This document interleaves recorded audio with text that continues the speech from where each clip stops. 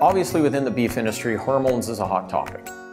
The reason we use hormones and why we deem hormones as not only safe, but it's a very important step in our operation, is that for us to have sustainable beef, if we take away hormones and all other technologies out of beef, we need 30 to 35% more natural resources to make that product.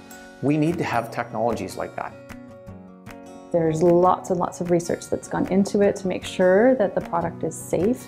We eat a lot of other foods in our diets, both plant and animal, that have more hormones than you will get in a piece of beef. So yeah, the hormone issue to me is very misconstrued.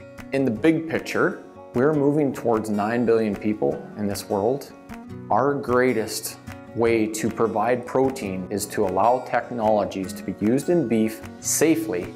And in North America, we don't maybe have a great appreciation for how important food is that gets delivered to our table. When we have foreign tours, they are blown away how we can track our beef and how safely it is raised, giving us 100% confidence that this is the greatest beef product in the world.